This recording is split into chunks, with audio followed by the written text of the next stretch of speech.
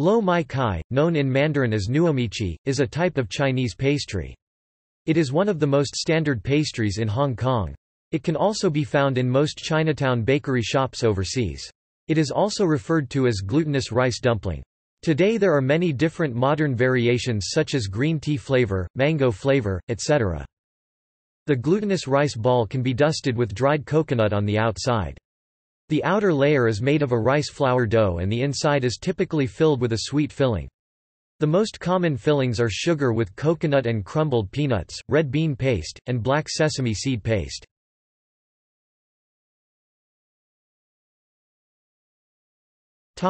See also: Daifuku, mochi.